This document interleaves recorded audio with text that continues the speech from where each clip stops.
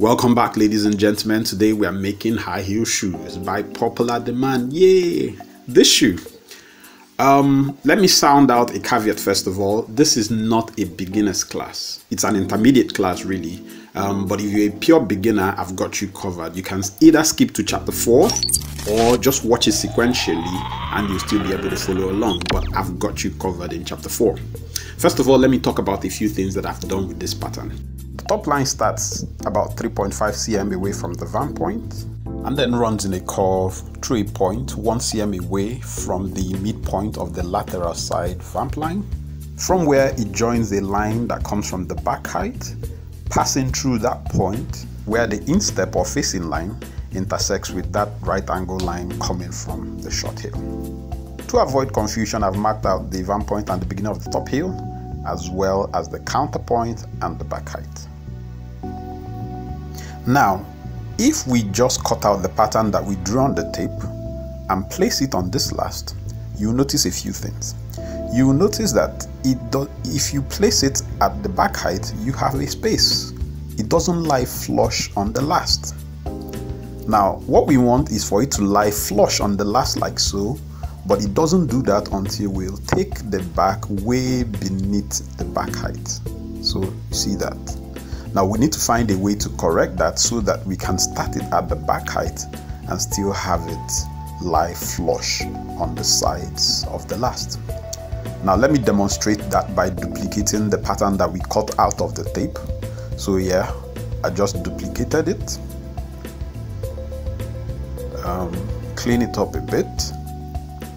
So if we take this duplicated pattern that we cut as is, place it, the moment you place it at the back height, you begin to notice problems. You see those spaces there is not lying flush on the last.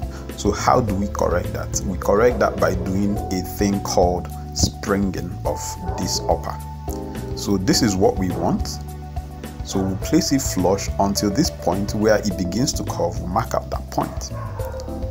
Then just draw a line towards the feather edge from that point. So before we duplicate, we are going to spring. So I'll do both of the two things together. So I place my pattern that I cut out of the tape, place it,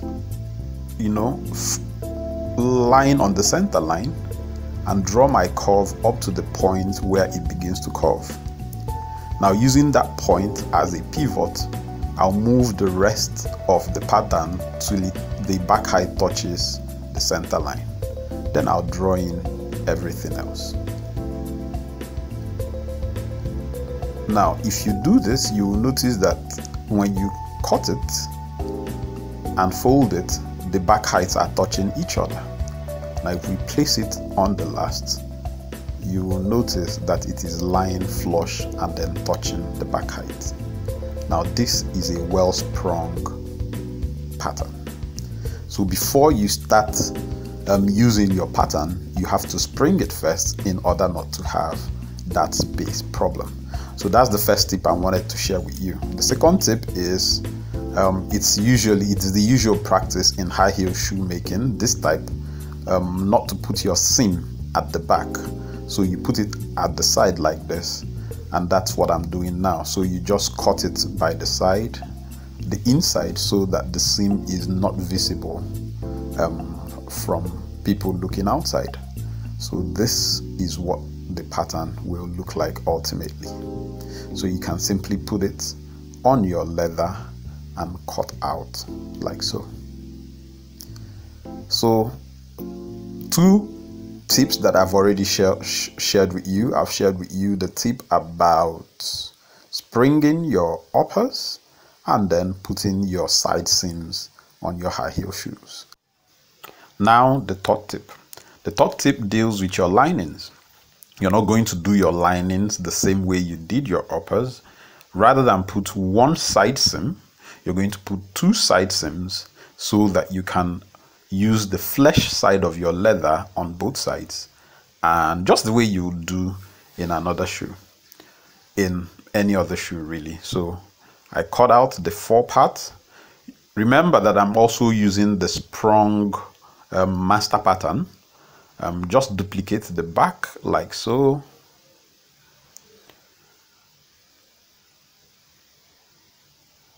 join those two together.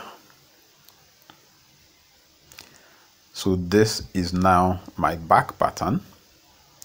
So I can simply duplicate the front part, to get the fore part of my lining pattern. If I cut that out, and this is the fore part, then I can also use the back part and trace out on the grain side so that I can use the flesh side of my leather for the back part of my lining pattern. So that is tip number 3. It's something I suspect you already know if you make other types of shoes. Now tip number 4. Tip number 4 is not a tip really, it is the very introduction to making the patterns for high heel shoes. So if you're a beginner, this part is for you. Just watch and enjoy. So you start your pattern making by taping up your last and measuring the standard last length. So you lie your tape along the last till the tip and measure the distance. On this last is 27.5 cm. Then you draw your center lines. I do that by drawing a line on a tape, then eyeballing the middle of the last, and then use the line that I previously drew to connect those dots and then get in my center line. You would of course do the same at the back. So you eyeball the center, place your line along those points that you eyeballed, and then you have your center lines. Next thing is to get the widest points of the last. You place the last, lie the last on a flat surface and mark the point where those extended parts touch a flat surface. If you join those 2 points together, you generate a line called the vamp line. That vamp line intersects your center line in front at a point called the vamp point. Now, next thing, we will calculate the counterpoint.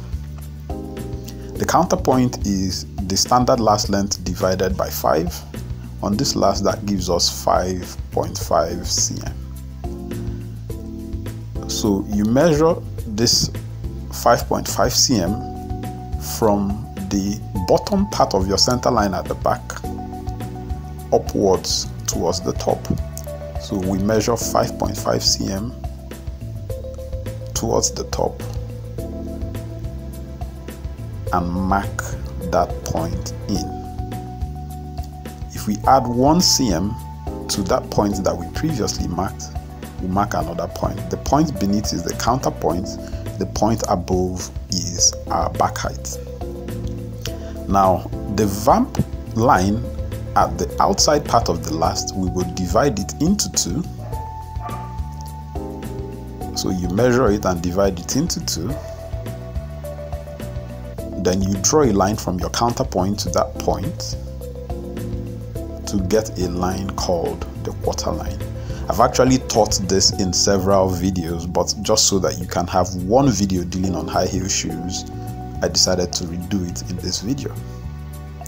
So that's our quarter line.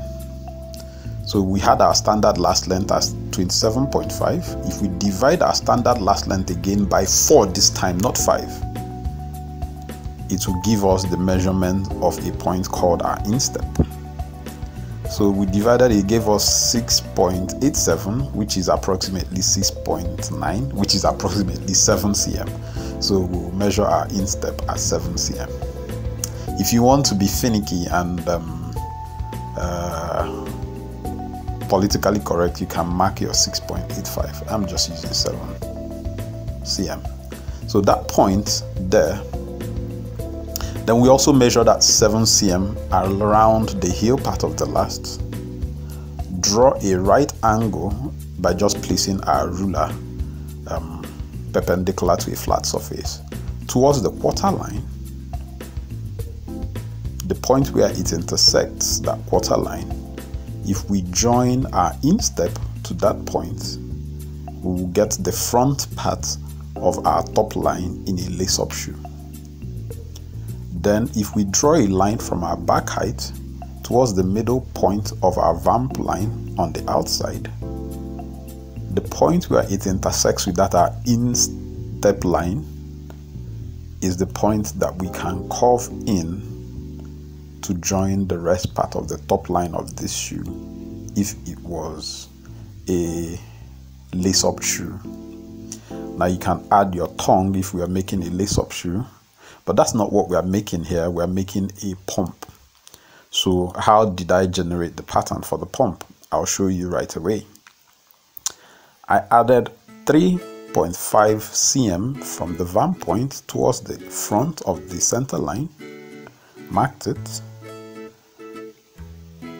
marked 1 cm away from the middle point of our vamp line and marked that. So 3.5 cm away from our vamp point, 1 cm away from the middle point of our lateral side vamp line. Then if I draw a line from the back part of our top line to that point 1 cm away from our vamp line, just curving it in like so, I can have the complete pattern for my high heel pumps. So this pump, it isn't finished. It's a test shoe actually that I made to demonstrate to you. If you guys want more videos on high heel shoes, let me know in the comment section. In the meantime, stay blessed and keep living in the love of Jesus Christ. God bless you.